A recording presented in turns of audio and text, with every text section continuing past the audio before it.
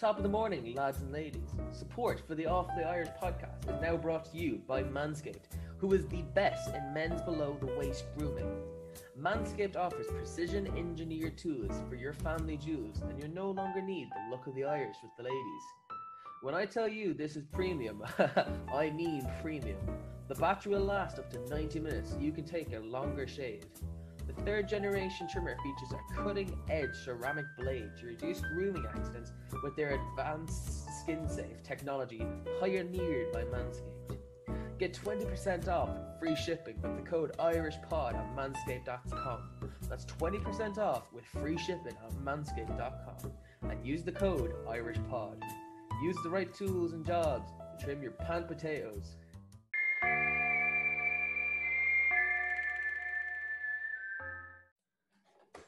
And welcome back. Today, I'm joined by Mr. Rob Nelson. How about you? Tell me about yourself. All right. My name is Rob Nelson. I'm a biologist and filmmaker, and I make lots of different films, both on TV and on the internet. Well, thanks for joining me today, Rob. I very much appreciate it. Yeah, I found you through your YouTube channel, Stone Age Man. Yeah. Tell me why you decided to start that up. Well, I started making films a long time ago. For about 12 years, we made films under the name of Untamed Science, because the idea was let's show the fun side of science. I always found that teaching science was for the kids that enjoyed science already, but not for the kids at the back of the class or who were into sports. And so we always did that first. But more recently, I've just noticed this interesting trend where there's this creep of anxiety and depression and nihilism that seems to be dominant in the culture. And I wasn't addressing any of that in let's just make science fun. So I wanted to kind of hit on more of the human side of science. You know, what are the practical applications of reconnecting with nature, right? And so Stone Age Man is that. It's let's understand how we as a people used to live. You know, how did we evolve as a people? And what are we now missing? Like, what can we take from our knowledge in the past and use today? And because I studied biology, like I'm a biologist, not a psychologist, you know, I bring a lot of my wildlife knowledge, and we just I try to provide a platform where people can learn about nature in a fun way. That's the idea with Stone Age Man. That's a really cool idea, especially for the time we live in. I took biology and chemistry for the Leaving Cert, and I got on all right in biology. I found it interesting and fun enough, but I struggle to stay awake in chemistry. It is. It's an interesting trend where I think biology teachers in general teach a more fun class because they have the ability to kind of just make it fun and let's learn about animals and stuff. But, you know, that's not every teacher. Chemistry is interesting, and math too, because people, I think, forget that chemistry and math is understanding the natural world too. Yeah. But they take out the fun, let's see how this or that works, and the practical examples, and it's all about memorizing formulas, and it's no fun. Yeah, sitting through, 8 weeks of organic chemistry for, an hour and a half, nearly, 3 times a week is learning how I totally get it. I totally get it. Especially when my passion to take chemistry was watching Breaking Bad. It's not. Well, and that's, I think if people were to recenter education on the practical application of like, why would you learn it? And that's what Breaking Bad is, right? It's how can you create drugs? And so like, why would you need to understand chemistry? Maybe that's an incentive for people. Although, I wouldn't center it around how to create meth. That would be. No, I wanted the there's knowledge. Other ways that you can do it. I have an uncle. He's a lecturer in a college in Liverpool, I believe. But he tells me the whole time that whenever he gets bored, he'll just give his students the formula to make meth, just for like a fun, I'm not going to say practical class because, but it's interesting. It's more fun. Yeah, that makes sense. I agree with that approach. That's what I'm doing here, just in a Yeah. different world. I really like the way your YouTube channel tries to teach people, as well as, you making content. This is your career, your job. It's really good. Yeah, thanks. I try, this is not the approach of a lot of YouTubers that I know, or maybe I should just say science communicators, because there are a lot of YouTubers do this. But I like to just show my actual life. So many people are so filtered online, I feel like, I know a lot of these science communicators, and their real life is nothing like what they portray. And I would hope that what I'm portraying is actually kind of my real life. It's not like I live a glamorous life, but I could portray it that way. Yeah. I'm just, getting by and, trying to make ends meet. Yeah. I really enjoyed your leap of faith video. I think you got to talk about all the high points and kind of low points, a couple of your low points in your life. That was really interesting. Gave us a really good insight into the character that you are, kind of thing. Yeah, I appreciate you saying that. It's I think in society today still, it's changing. We're not really, as men, we're not really told that it's okay to talk about some of the downtimes. Like, I think we're always told you just got to be strong and like fight through it. I know that when I grew up, that's kind of how I was raised, and I'm a pretty confident person in general, and I've had very few low points, which I would even describe as maybe having little bits of depression. But I think it's useful to note that it's natural, and almost everyone goes through it. That's like the normal state of being. And you get more of it as you get older, because it kind of fluctuates with how you see yourself in the world. But, an interesting thing happened a few years back. I made a video about depression, and not when I was in it. Like, I had a little 6-month period where I felt like it was pointless, all the work that I was doing, and I kind of had a low point. So I made a video about depression as a filmmaker, and I put it out there, and so many people responded to it positively. Like, it was really surprising. I was kind of worried about putting this video out. And then what happened is my dad approached me and he said, son, I've been fighting chronic depression my whole life. And I was 35. And my dad came up and told me that. And I had no idea, because he never talked about it, ever.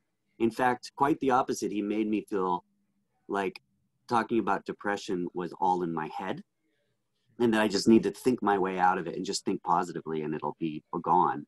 It's not, and again, a lot of this was stuff that, maybe my wife was dealing with. And he kind of almost shamed me for even thinking about it, as if it was a real thing. And so then it was so weird to hear him say he's been dealing with it his whole life, but just never would talk about it. So I think that kind of was my realization that it's useful to talk about these things. And that's why I bring them up in a few of the videos I did, like the Leap of Faith video, for instance. Yeah. I don't know if Movember is out in the US. I know we did it over here, and we raised about, like, I think it was $1 million for men's mental health. Where you just, like, you don't shave your mustache for like a month, and you donate money. I don't know if it's a US thing, but we do it over here anyway. Well, it's I think creeping into the US a little bit. I don't think everybody knows fully what it's all about, except that they see people with mustaches online. No, but it's a really good thing that we do every year, and it's a really good idea to talk up about, mental health and depression, and Yeah, I mean, I think a lot of people just don't even know how to talk about it. So at least having it occasionally pop up, and hopefully, having good male role models talking about it is useful too, because I feel like a lot of times when you see it, it's it's just not that. No, yeah. And so if you kind of are looking up to a male role model and you're not seeing that person talking about it, then you'll feel like, oh, well, that's not the route I want to go. But yeah, it's normal. That's the thing. It's normal. Literally everyone goes through it. From now back into history, everyone has dealt with it. It's part of what makes us human. If we didn't get stressed and worry about the future, then we would be a different species. Yeah, I find it quite hard. So during the first part of our first lockdown, I was studying for my leaving cert, which is like your final exams for, I think it's high school. I'm not sure Yeah. what the Okay. equivalent Yeah. is, but Yeah. Okay. we were told it was being postponed. It was happening. We were told to Mhm. keep studying. It's pretty tough. We were doing it all from home, you know. Yeah.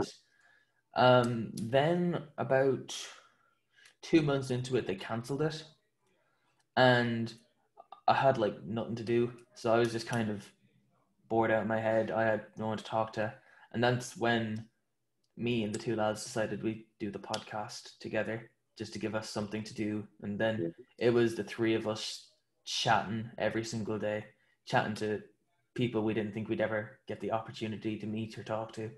You know, Mhm. it was such a, Well, it it's still is it's a such a good thing to perfect. do. It was so a lot of what I think about now is how do we hijack what we used to do and use it today. Mm. So having chats with people, it sounds so silly, but it's like part of who we are. Mm. And with this lockdown and everything, it's like we can't have normal chat. We can't go to the pub and just chat with people. And so this is kind of a hijack, right? You're taking something that's modern but using it to how we're well adapted. I think it's great that you guys are doing this.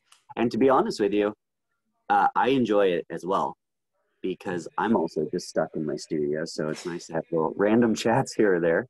It's good. And I bet a lot of the people that you get on the podcast too are it's just nice to chat with people. So yeah, well Yeah, done. a lot of them say thank you so much for doing this. I just, Ooh, I just needed something to take my mind off of COVID. It just, we're just out of a month long lockdown, and not even a wow. week later, Holy crap. we're going back into one.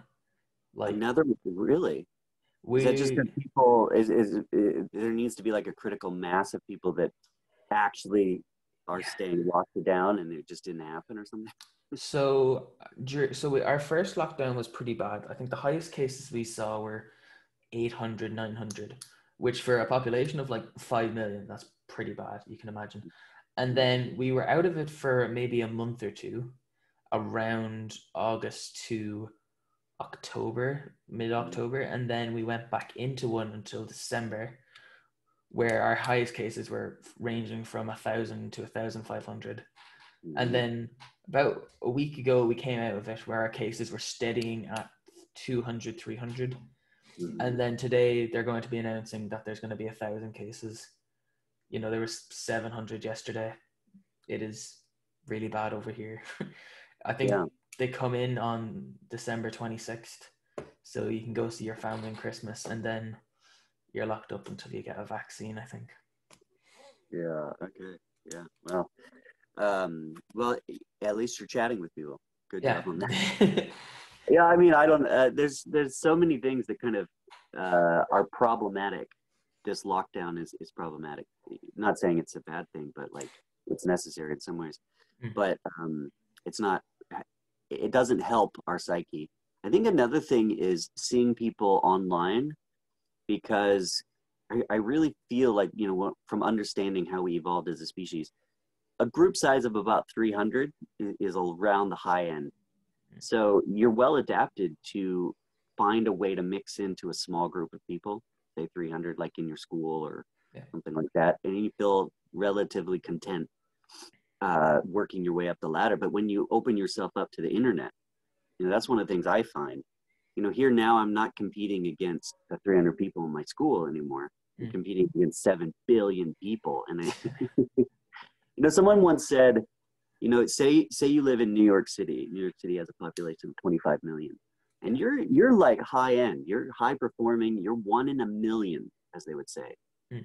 There are literally 25 of you in that city. Even though you're one in a million, there's 25 of you. Like, gosh. So it just kind of puts everything in perspective, and not much you can do about it, but maybe just try to not worry about that part so much. Yeah. No, I just finished up college. I was doing it all online first semester. Just Okay, yeah. I got to go in every Friday I had to go in to do stuff on computers that I didn't have access to here, but it was fun getting to go in, You know, otherwise I just don't think I'd actually feel like a college student. Just it's Right. Well, hopefully things will get back to normal, and then you don't have to worry about it. yeah, hopefully. And then you can go back and tell everybody all the cool people you chatted with. Oh yeah, I can't I don't wait. necessarily put myself in that list, but I do enjoy chatting. It's Stop. wonderful to. Would you stop? Well, it's funny because um, I do chat. I do chat with a lot of schools, a lot of classes. It's a lot of interesting people, but a lot of people say that it's like there's so many things you've accomplished. You should be so proud of it. And I guess like looking at it from afar, I can see how it would look like that. But for me, I'm in my own little bubble, and I'm trying every day to like find out how to make things work. And there's a little bit of a disconnect right now between perceived fame and financial stability. Maybe I just put it that way because it's nice to just chat honestly. All of my friends who in school went into business or engineering or some sort of high-paying career job are very stable, and they have huge homes. And I've done kind of a different approach, which was focusing around what I thought was most important to make the world better. Maybe put it that way, kind of a moral stance on how to live my life. But that hasn't necessarily meant that, I'm bringing in the dough, because not every decision that I make is about how to make the best, how to make more money, right? Which is how everybody is trained to see the world. So, I make things work, and I feel pretty lucky for my situation. But when I start comparing myself, that's when it's like, it gets tricky, I am still in the top 1% of people worldwide. Granted, you are too, probably, if you think worldwide, but still tricky. No, it's a tough world. No, Yeah. So tell me about what because I'm curious, the whole leap of faith thing. We started into that a little bit. Yes. What attracted you to that idea? And I can explain a little bit more about it, but what attracted you to that idea? Would you say? I guess it was just your whole idea of just to have confidence in yourself, that you kind of knew what you were doing, and that if you wanted it bad enough, you could have it, kind of thing. Like you said, you wanted to go to Australia. You went to Australia. You said, you wanted to start making documentaries, and, you funded your first documentary. You traveled with those lads across Mexico. Like, that is ballsy, Yeah. It's awesome. Well, it's interesting because there's a fine line between stupidity and what I would consider just saying a leap of faith, right? Like I have two kids now, 6 and 9, and I don't want to teach them to do stupid stuff, right? Like I don't want to teach them to jump off of a building without having a plan or a basic understanding of how to roll out of it.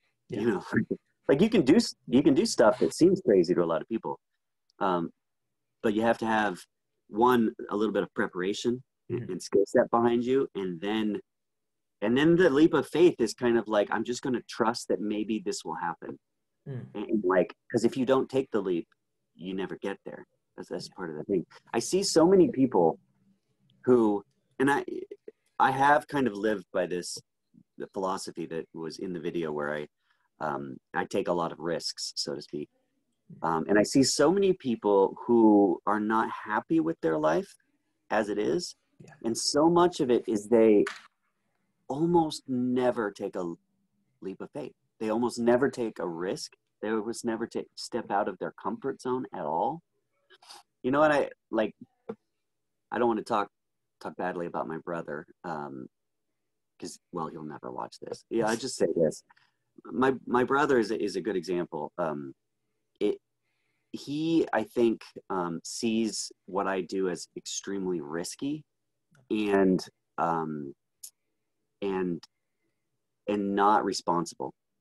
It's unfortunate, that I think that he sees it that way. But he's taken quite a different approach. He got a really well-paying job, has 4 kids, does the 9 to 5, which is absolutely nothing wrong with it. But he told me this summer that he wasn't super happy with how with his job. He hated it. but I don't think he would ever want to take the risk to not do that, you know. Yeah. So which is fine, but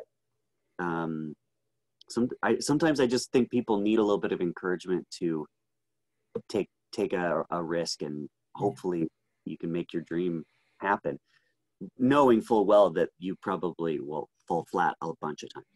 That's important to note. Like, yeah. Especially like, I talk to a lot of, actors and entertainers, and especially in the entertainment business, I can see maybe where your brother's coming from with the whole risky thing, just because the market is like ever changing. Like, you put up a documentary about biology, which, that's what you do, that gets millions of views, and then you could put one up next month and it gets 10K. It's Yeah. And YouTube is such a new concept still. It's only like 10, 15, not even that, how many years old. It's people are making careers off it now. It's crazy. Yeah. My wife started out acting. She got a dual degree in biology and acting, and then also kind of did a lot of music at the same time. So she made kind of dual majored in choir and singing. So we have a lot of friends that are actors. We have a lot of friends that are musicians. I now have a lot of friends who are filmmakers. So it's kind of in this interesting bubble of, like you were talking about, entertainers. It's so make or break. Such a weird industry.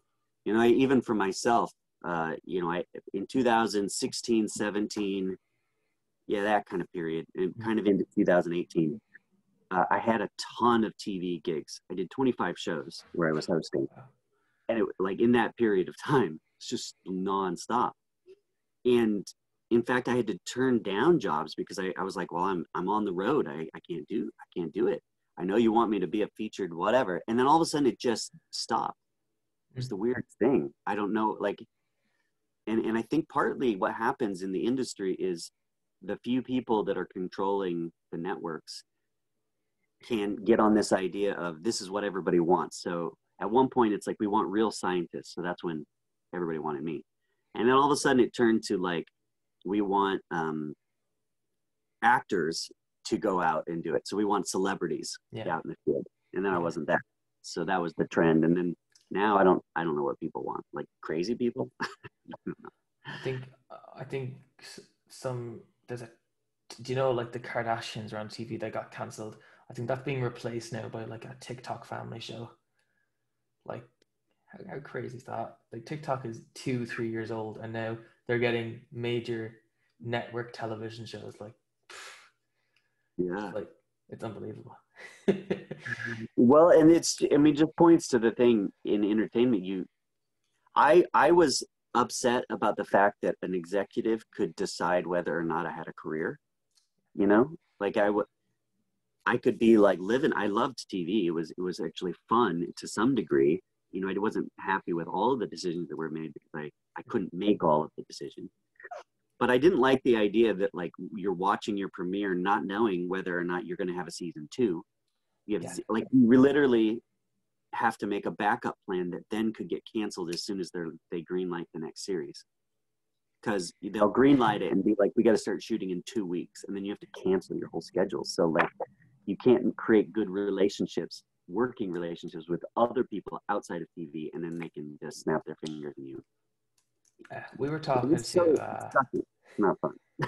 That's why I like YouTube a little bit. But go ahead, tell me. Yeah, YouTube's a bit better, like in that regard, because at least you control what you make and when it comes out and everything. Yeah.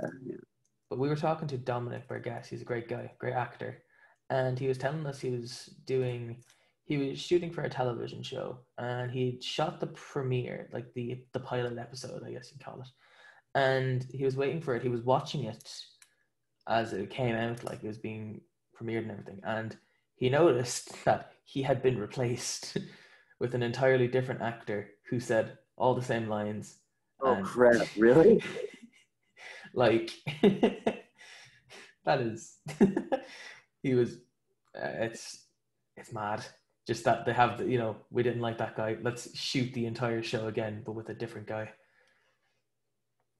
It's so weird how people don't have an understanding of this. And I, what I do, documentaries, is a little bit different field, but Yeah. you would think that being the host of a show and literally saying the narration, that you would have more control over what was presented. But they don't even let you see the cut until it's done practically. I mean, some shows are a little better and they want to work with you a little bit more, but a lot of shows, like, you don't see it until it airs, and you just sit and you watch it, and you're like, and sometimes they don't even send you the cut. Like, a lot of shows where I'm like a talking head. So there's a show on Science Channel called Blood on Earth. We do interviews for a whole day every year, and then a lot of times they don't even send me the cut. So I don't even know how they cut up what I'm saying. It's weird. No, But it's it's very weird. Let's move on, because television's cool, but you know what's even cooler? Biology. yeah, that's right. Let's talk about your passion for it. Where did the whole passion you wanting to study biology come from? I think probably a couple places, but it was always related to fish and water, and particularly spending time on a lake. So my parents had a lake house, and it sounds probably like I was like really rich by saying that, but we had like a little shack on the lake, and we used to go down and fish all the time. So it was not quite the like fancy lifestyle you imagine, but I used to look in this little body of water with the lights as it would shine down into the water, and just think like, wow, I wish I could understand what was happening under the water, right? And I watched a lot of Jacques Cousteau. This was growing up when I was like 15, 16. I ended up getting a bunch of fish tanks, so I had 5 fish tanks in my room growing up, one of which had a whole bunch of piranha. So I had this giant tank with a bunch of piranha in it. And that was pretty cool. And I ended up also starting into doing a scuba diving course when I was 16. Kind of finished it all up when I was 17. And so I spent a lot of time like trying to understand all of this stuff, and then went to school in Miami and joined the scuba club. And I really loved the idea of underwater because it felt like an adventure. Yeah. Right? You can look out on the great blue ocean and know that if you were to just drive out in a straight line and drop anchor anywhere, just a random spot, you might be the first person to ever see that little plot of underwater. You know, that's pretty cool. Yeah, no.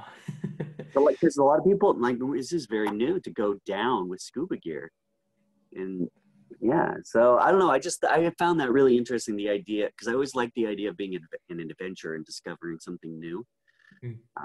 And I think maybe that's also why I'm not doing actual science right at the moment, because, or research, because it got so niche. You know, you'd have to like study one little thing, and I like to kind of look more broad and think of it more as an adventure. Yeah. It is mad how much of the ocean that has not been discovered yet. Like, Totally. we don't even know what's down there. It's scary. Did you see my video on the deep sea that I did? It was a long time ago, but like, I'm not sure if I saw a clip of you going scuba diving though.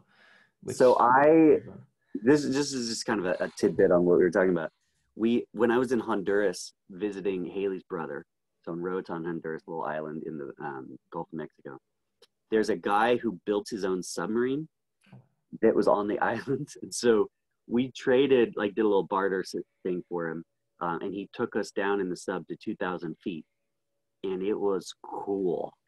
Like, sketchy. I think it was the scariest thing I've ever done, because I knew once we got in the sub, it wasn't so scary. But going before, like, it's this dude who built his own submarine out of like car parts and he wasn't even an engineer. He was like an art history major or something.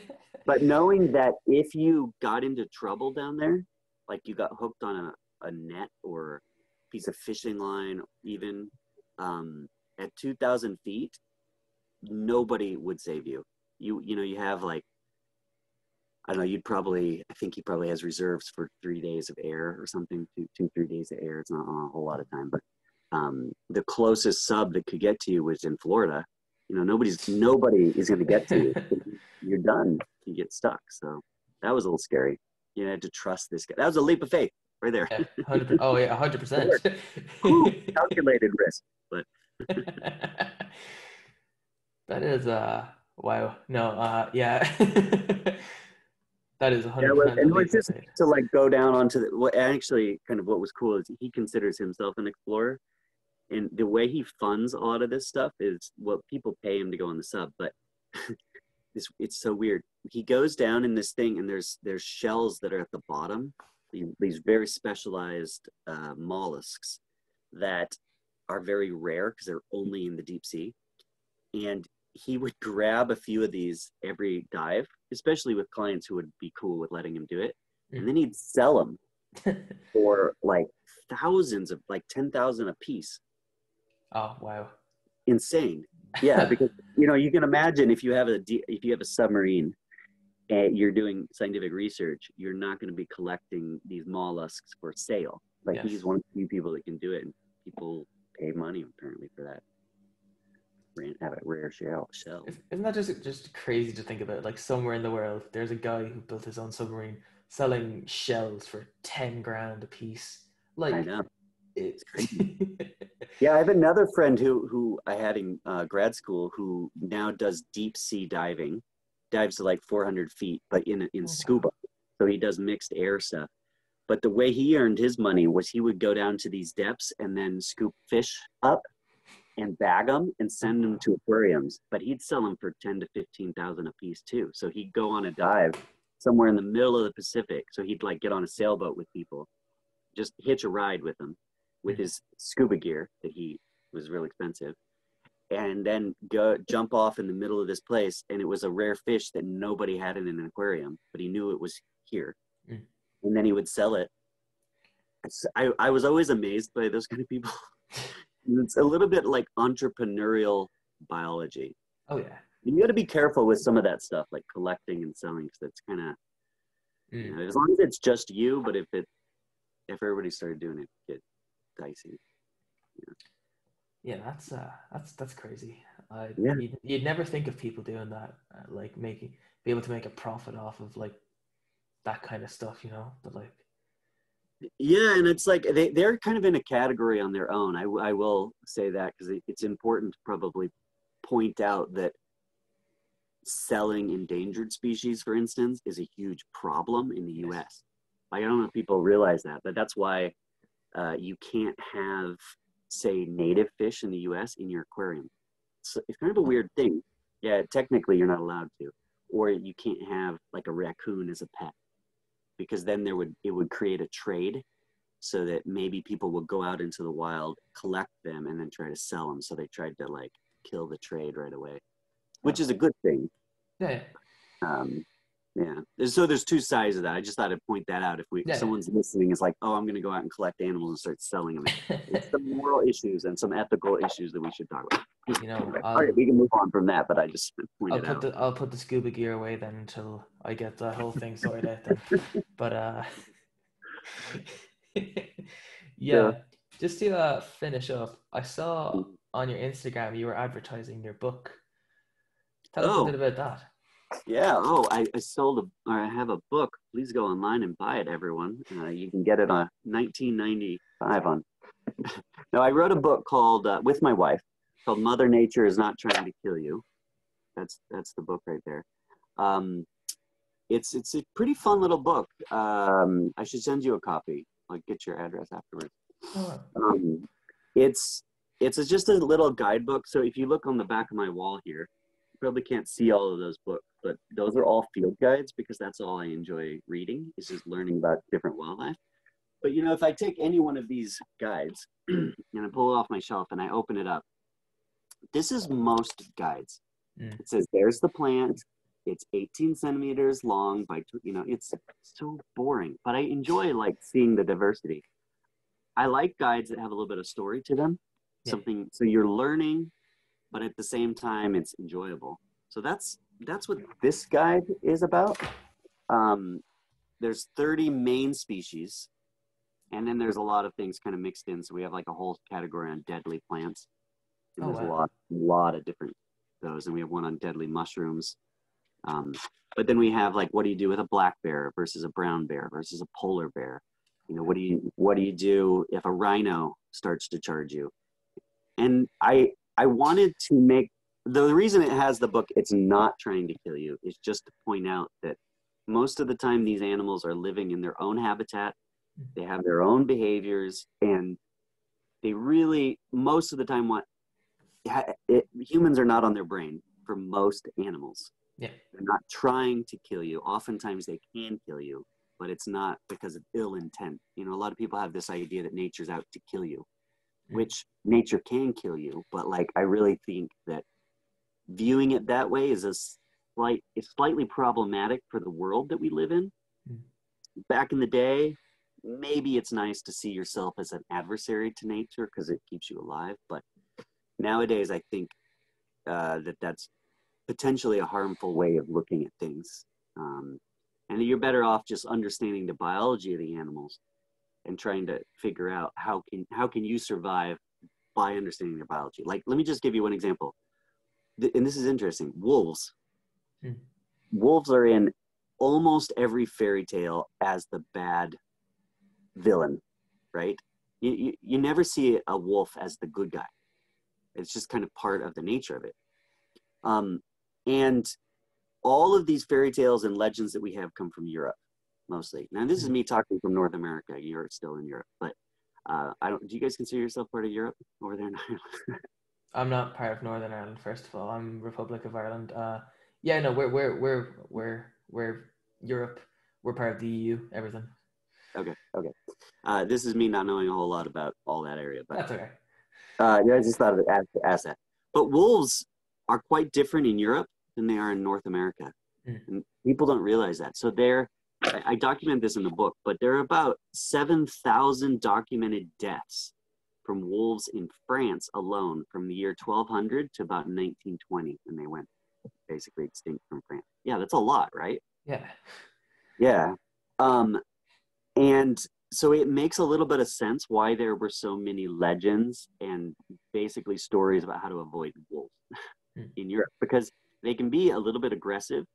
And in theory, they've evolved with humans for a large part of their existence. Whereas in North America, you know, according to what we know so far, maybe only had 13,000 years with humans, right? Yeah. And what that means is that as a dominant predator, they haven't had a lot of time to have another predator to like deal with. You know, do you eat the human? Do you avoid the human? So like in North American culture, or like Native American culture, there's almost no legends of evil wolves. It's just not a thing. They don't have wolves as these bad characters because the wolves in North America are pretty skittish and they avoid people. Like there's a few very rare incidents of wolves attacking people, but more or less the wolves in North America are a little different than the European wolves. So if you understand that biology, like the history of the two, then you can piece out what you should do if there's a wolf around, for instance. Yeah. I follow this guy on TikTok, and I think his whole thing is he owns a pack of wolves as pets. Like he lives with them. Oh, that's crazy. And they're just like dogs. Well, they are they're the same, pretty much the same. Yeah, and I think the difference with wolves, I mean, dogs and wolves are the same species, right? Yeah. But wolves are way more pack oriented than most dogs, which can be a little bit tricky because you're always dealing with dominance issues. Yeah. Yeah. Whereas, you know, my dog, he's so subordinate. He just wants to do whatever pleases me, which is how we bred these dogs, basically. Bred dogs in general. You kick out the ones that are going to want to attack you. Don't breed them. But wolves, the opposite. Yeah. That's cool. I've never actually spent time with wolves other than seeing them. I worked with zoos and stuff, so we, see them from afar, and seeing them through binoculars and spotting scopes and stuff. I'd love to get a little more close to wolves. It sounds really cool. Well, I like the idea of the book because when you said what to do when a rhino runs towards you, I say run. That's probably maybe not the best thing to do. I don't know, but I like the way you teach people. Well, you don't stay still. Oh, well, I'd hope not. Yeah, well, it's interesting because like with rhinos, they're herbivores, Mm. and they just want you out of their space. Oh, So what a good trick is if you dodge them the first time and run the opposite way, they don't turn and keep following you. They might continue following you in one direction for a long time, but if you can get around them, they'll stop. But like as an example, another herbivore / omnivore is the pig, wild boars. Do you guys have wild boars over there? I'm not sure.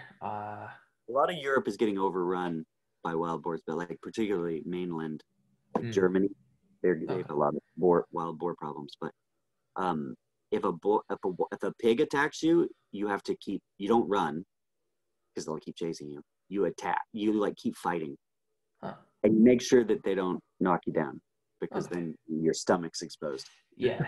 Okay. Well, great place to end it, Rob. Yeah. I'm not gonna get into the whole pigs eating us kind of, I presume that's what happens, right? Like, yeah, well, people don't realize pigs are freaking gnarly animals. They are omnivores. So they're kind of this weird hybrid. Like a lot of times they'll just eat grain, corn, whatever you feed them, but they'll eat meat too. Like they'll eat anything they can get. And it's not like they're going out as a carnivore to attack things, but they're just opportunistic. So and they get big. The largest pig, I forget the exact number. It's close to 1,000 pounds, which is huge, right? I mean, that's a big pig, and they have these tusks. I'll show you. This is a normal pig. Like these are the lower incisors or the canines. Those things, like, I mean, they get much bigger than these. But like those things, like jabbing at you, because they stick out when the jaw's shut. So as their head is like swinging at you, 1,000-pound animal with basically daggers as teeth, sticking out of their mouth. Yeah. Down at like your, below your waist. If they hit you in one of your arteries and they slash, you're screwed, and then you're knocked down. So there are a few incidents of pigs that have, for some reason, attacked people, and then they're alone, and then they just continue to eat them afterwards. But I don't think you have to worry so much about that. It's nice to know how to defend yourself or what tactics to do, but more or less, pigs, just bumping into a pig is probably not a problem. Just don't like attack them. Yeah. Smart. I like that. Anyway, Rob, I think I've taken plenty of time. If people would like to follow you, keep up with what you're doing, where would they be able to find you? I think probably the best place is Stone Age Man on YouTube, but I'm also on Instagram as Untamed Science, on Twitter as Untamed Science. Yeah. Awesome. Well, I want to thank you for coming on today. This has been great. We'll definitely have to do it again sometime. Well, I'm happy to chat. If anything ever happens, like for instance, somebody gets attacked, then call me up. We should chat. Like, did you see the cougar video? That cougar in the U.S. that followed that guy for 6 minutes. It was like a viral. You didn't see that? Oh Christ, no. You look it up. Yeah, it was a guy stumbled upon some cougar babies, and then the cougar turned and like kept following him for 6 minutes. He has all the videos, and it kept like lunging at him. But we can, if something like that happens, then you should call me up. I should definitely, if I'm ever being chased by a cougar, you're like the #1 guy in my phone book. Yeah. God. Well, sometimes it's just fun to talk about because people either think the cougar is just escorting you away kindly, which isn't true, or they think it's attacking you, which also isn't really true. Yeah. So it's just nice to kind of talk about what's actually happening. Awesome. Well, so if you made it this far, thanks for watching. Make sure to like, subscribe, tell your grandma about the podcast, and take it handy.